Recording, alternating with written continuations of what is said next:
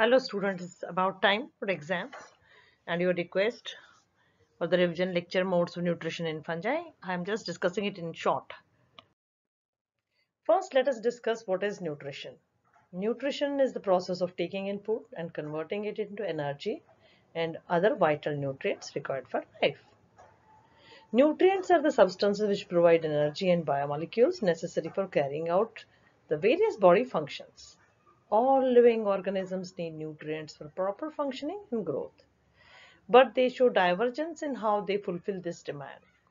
Some animals feed on simple inorganic compounds to meet their nutrient requirements, while others utilize complex compounds. The mode of nutrition varies from one species to another. Let us first talk about types of nutrition. Broadly speaking, there are two types of nutrition among living organisms, namely autotrophic mode. As you see, that means auto means themselves.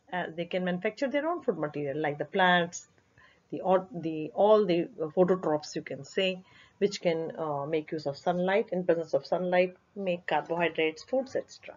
And heterotrophic mode. All living beings require nutrition, so that means there are nutritional requirements. Fungi are heterotrophs. They also require nutrition, so they are achlorophyllous, as such cannot manufacture carbohydrates or food using carbon dioxide, water and sunlight. They always depend on dead or living organic matter for their energy requirements. So what are the various modes of nutrition in fungi? So fungi can be saprophytes, they can be parasites, they can be symbionts, or there can be predaceous fungi. Now let us discuss saprophytes. Saprophytic fungi obtain nutrition for dead decaying organic matter. That means they live on dead decaying organic matter. These fungi live on dead decaying organic matter or excreta of both plant and animal origin. Example being mucor, rhizopus, penicillium and aspergillus. Vegetative hyphae of these fungi directly absorb food materials from the organic matter. Saprophytic fungi may be of two types: ectophytic saprophytes, which grow on the surface of organic matter, and endophytic saprophytic fungi, which grow inside the organic matter.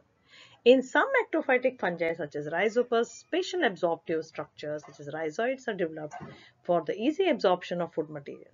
Saprophytic fungi produce exoenzymes, enzymes which act outside the cell.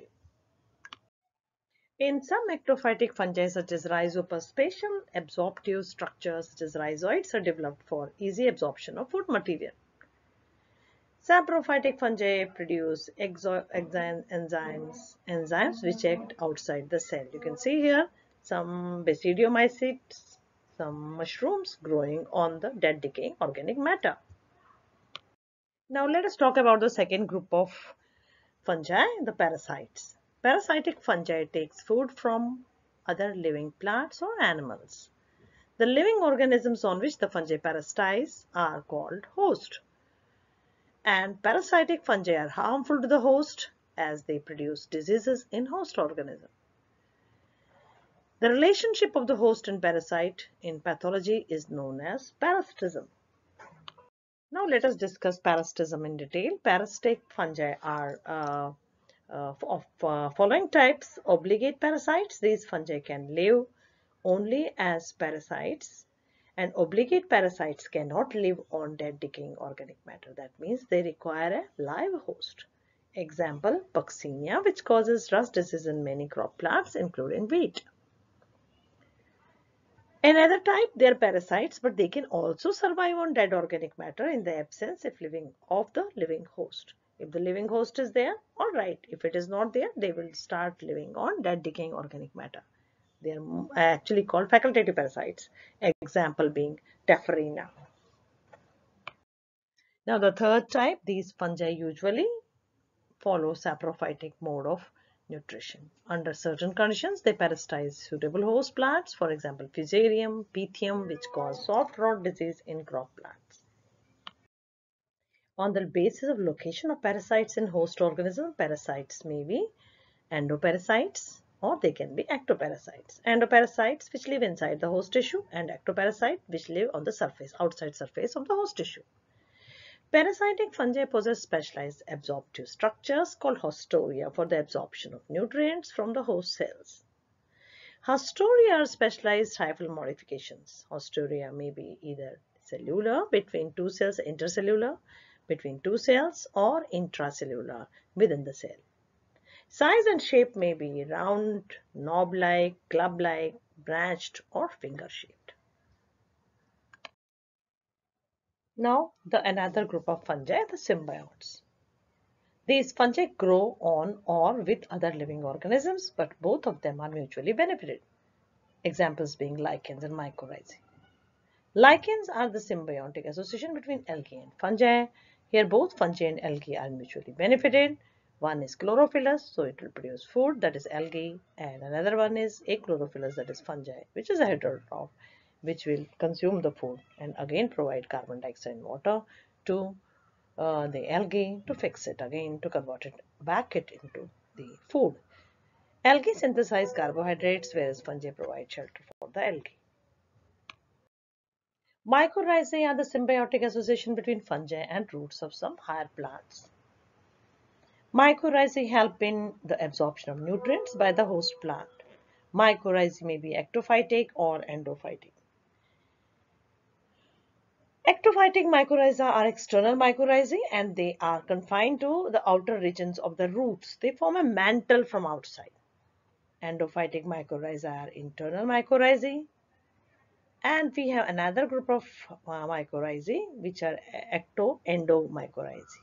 They form a mantle from outside and penetrate inside the host tissue also. Example being WAM, now it's called AM fungi. Vesicular arbuscular mycorrhizae. Why they are called? Because they make vesicles and arbuscules, knot-like structure inside the host tissue. We have another type of fungi, that is predaceous fungi. They are animal capturing fungi. They are predators. These types of fungi possess special hyphal traps called snares to trap and capture, to trap, not tap, to trap and capture small animals such as nematodes and protozoa. They usually inhabit in the soil. They possess rapidly constructing hyphal traps or non-constructing hyphal traps which hold the captive for long time. Example being Orthobotrys, Dactylella, and Dactylaria.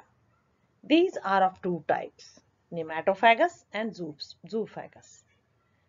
The nematophagous feed on or trap nematodes in the soil, and zoophagous, which can take care of the protozoans which are not good for which are not beneficial for the growth of the roots or plants. So these fungi are called predaceous fungi. They are also called the friends of the farmers. Now you can see the pictorial representation of these fungi, the predaceous fungi, and here you can see the nematode. It will get strangulated by this ring, and ultimately it will dry off by exhaustion, and the mycelium will absorb the whole nourishment of the whatever is there inside the body of the animal, and ultimately only the integument will remain there. There is another type of ring also, constructing and non-constructing type. In non-constructing one, the ring is formed, it goes around the body of the nematode, but it does not construct. Instead, it gives out haustoria which penetrate into the body of the nematode and withdraw nourishment from them. So with that, I stop here with a big thank you to all my students. Hope this will help you in the exams. Like it, share it, subscribe it. Thank you.